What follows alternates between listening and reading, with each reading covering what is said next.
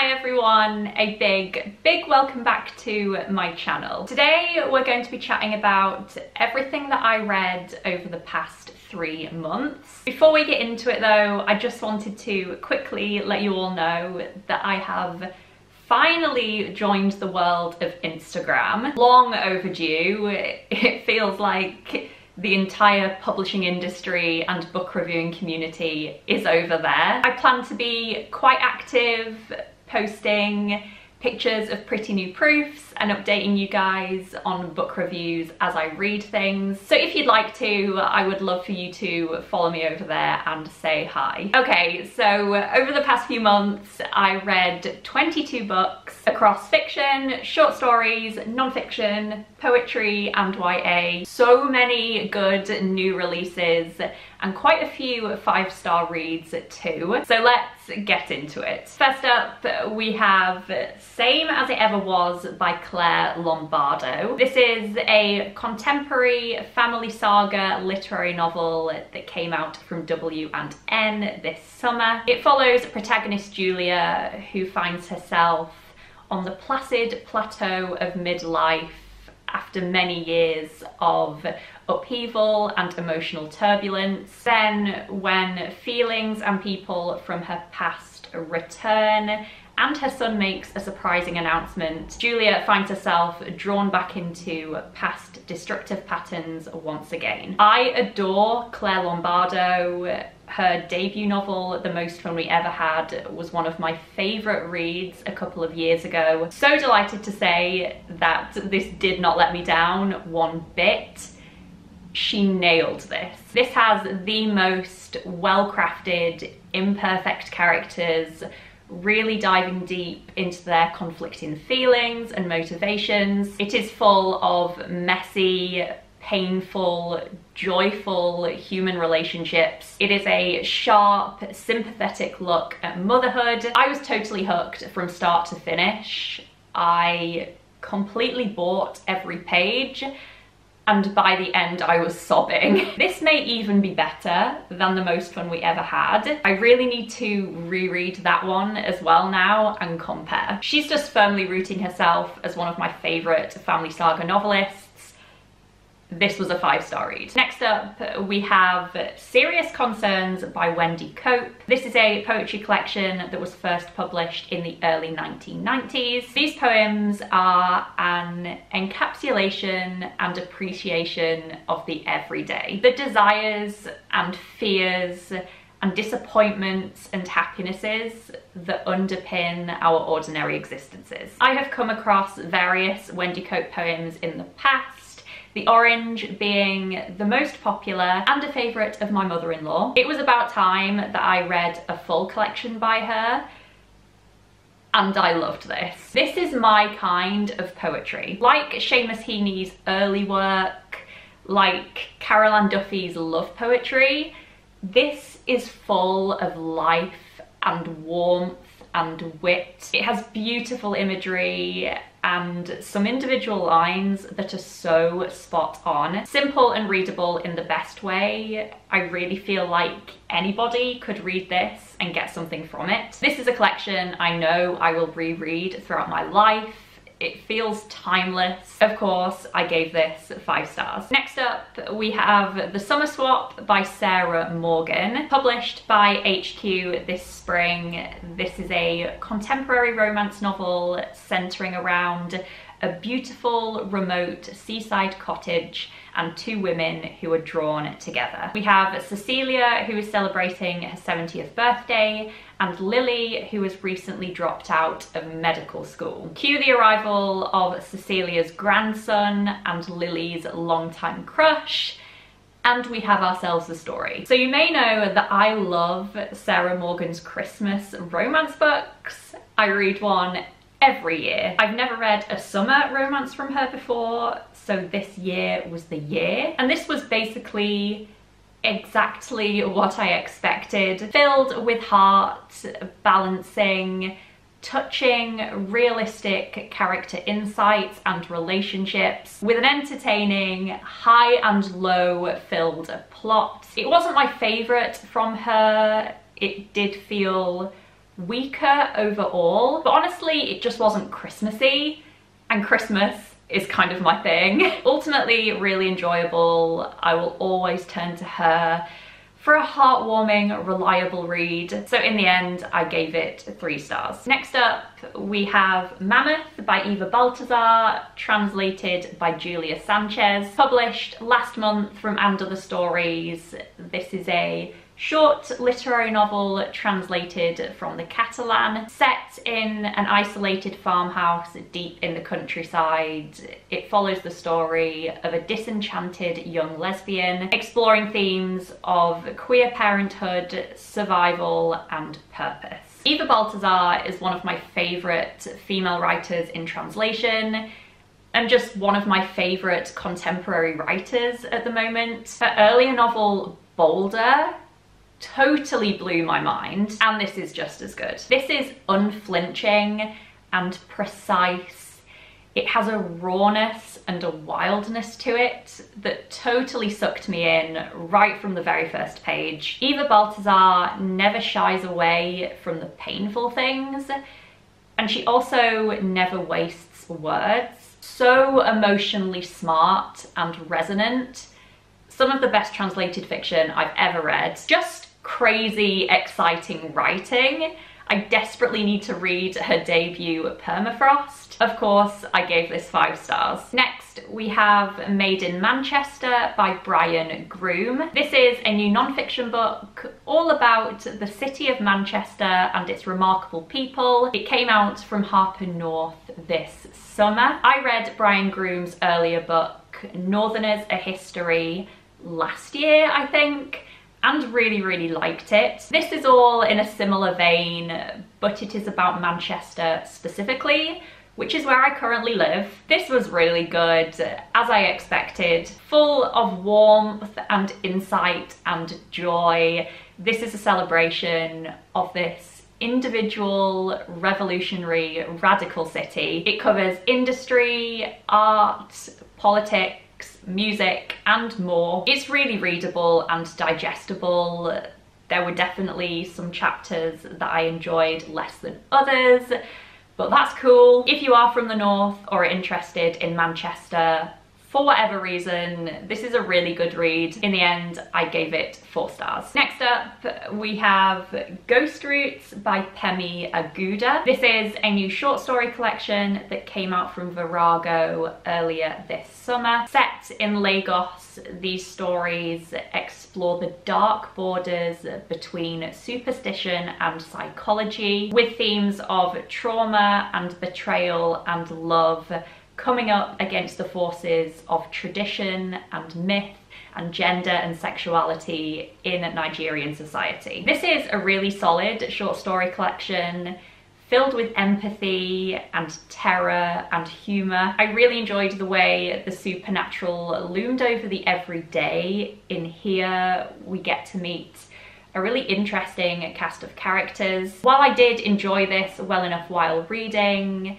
and really soaked up the atmosphere, I'm not sure it's left the biggest impression on me since. I didn't fully connect with the stories on a deep level, I'd say, but definitely worth a read for anybody who's into short stories and these kind of vibes. So in the end, I gave it 3 stars. Next up, we have Sunshine by Melissa Lee Horton. This is a contemporary poetry collection from a few years ago now. It's very introspective poetry exploring a working class woman's relationship with her mental health, body, and sexuality. It is said to be at times explicit, at other times tender, and sexual and dangerous. So I think this is the lowest I have rated a book this year. This just wasn't for me, which was a big surprise because this book has been on my shelves for ages.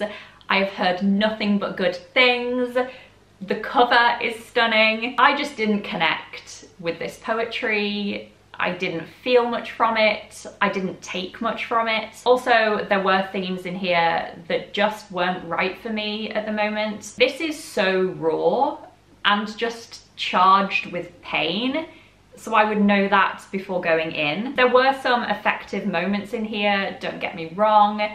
I could see that the writing was skilled, but I think I was just holding myself at a distance from this one. So in the end, I gave it 2 stars. Next up, I read The God of the Woods by Liz Moore. This is a new literary mystery novel that came out from the Borough Press earlier this summer. It follows the Van Laars family and a host of characters surrounding them when 15-year-old Barbara goes missing in the same wilderness summer camp where her brother went missing 15 years earlier. This was a good time. I actually listened to the audiobook of this one and totally raced through it. At once an immersive family saga and a gripping mystery. This has a proper good, propulsive plot, really intriguing characters, relentlessly gripping, mysterious vibes. The setting is also described so perfectly throughout. I loved the 2 timelines,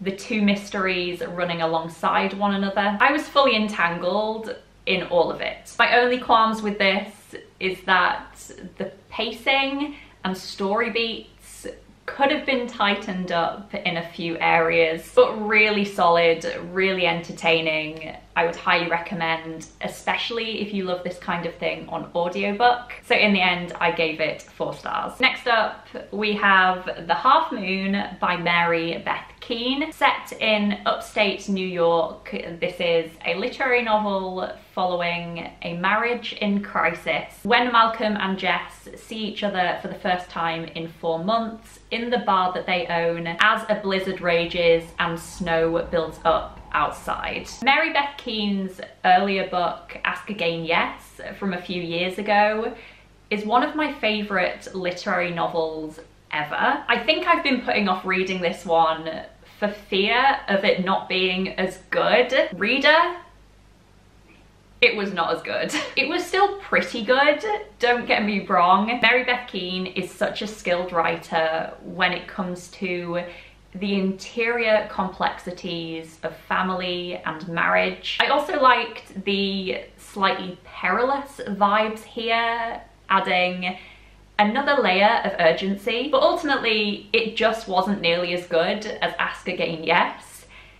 They're on different levels. Would definitely still recommend this if it sounds up your street, but I just couldn't help but feel a little disappointed. So in the end, I gave it 3 stars. Next up, we have 4 Eids and a Funeral by Farida Ibike-Iyimide and Adiba Jaigirdar. This is a contemporary YA romance that came out this summer from Usborne. It follows 2 ex-best friends, Saeed and Siwa, when they must work together to save their Islamic centre from demolition. Farida Ibike-Iyimide and Adiba Jaigirdar are 2 of my favourite YA authors. Them collabing together is like a match made in heaven. This was totally delightful, as I knew it would be. Told through dual perspectives, both Siwa and Saeed's voices were lush, totally authentic feeling. Their emotions and miscommunications and motivations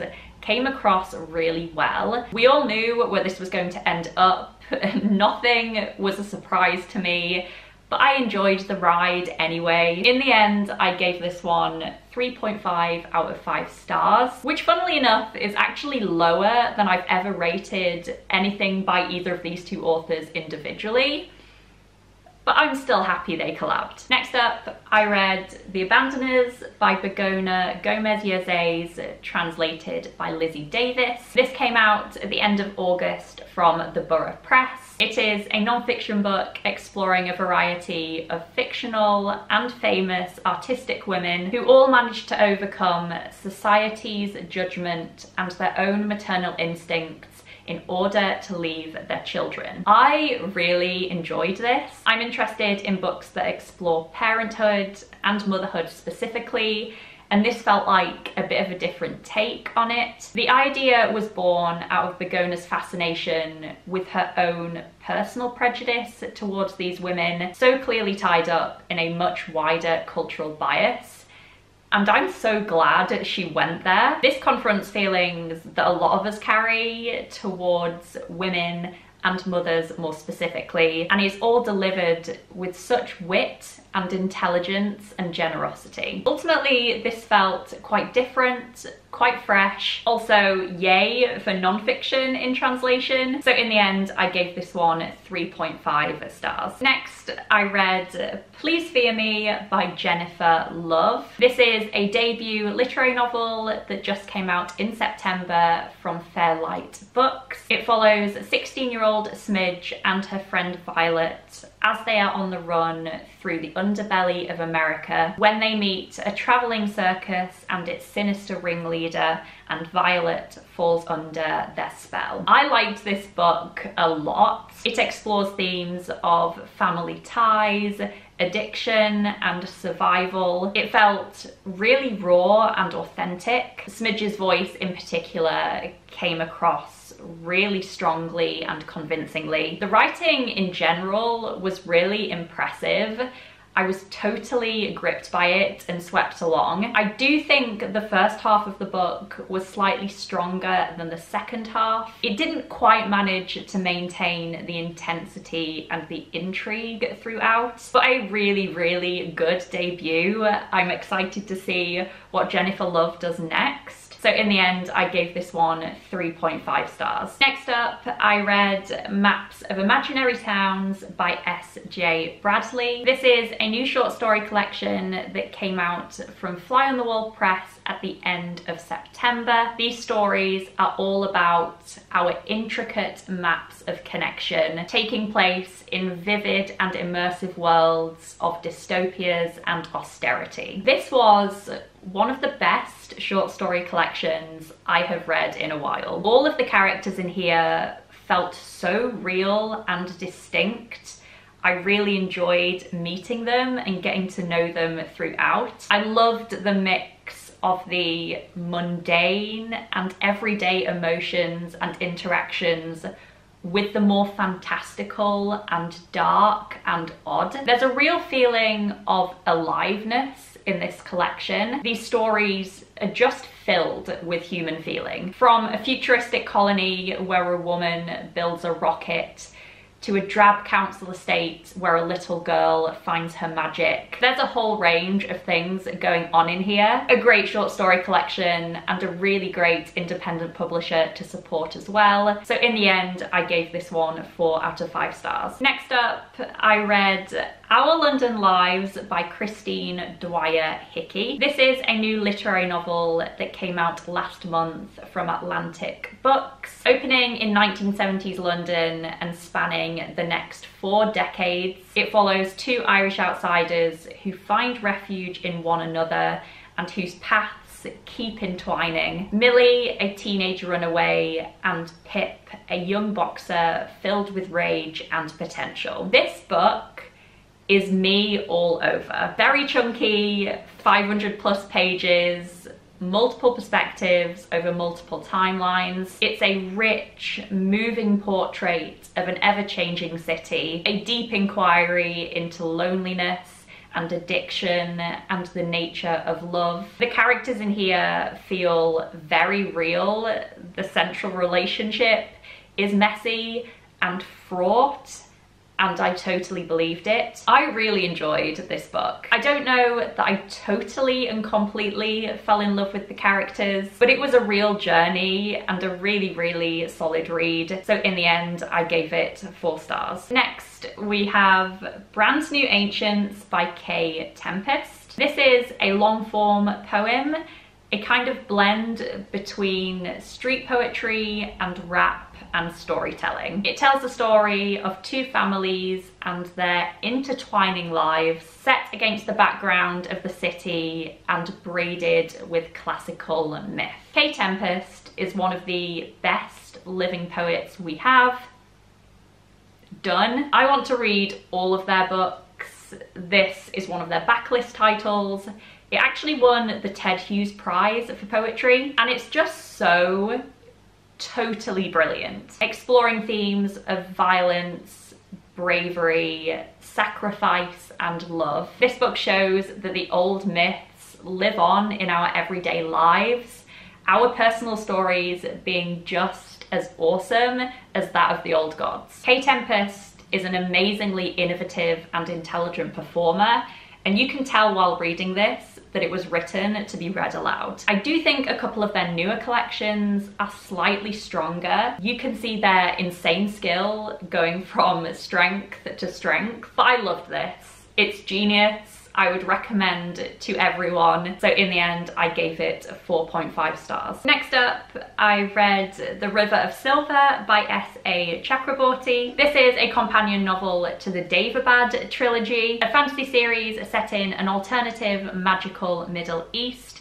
where a magical world full of jinn and demons is hidden from human eyes. Also, my favourite fantasy series of all time, by the way. So this is a collection of short stories following different main and side characters from the series, spanning decades and decades from before the series to after the series. This is purely for fans of the Daevabad series who are just wanting more of the wonderful characters and the lush world. I listened to it on audiobook, and while I thoroughly enjoyed it, because I love the series so dearly, it is nowhere near as good as the original series. This was not as well thought through and as coherent as the original books. The characters didn't feel as layered and convincing.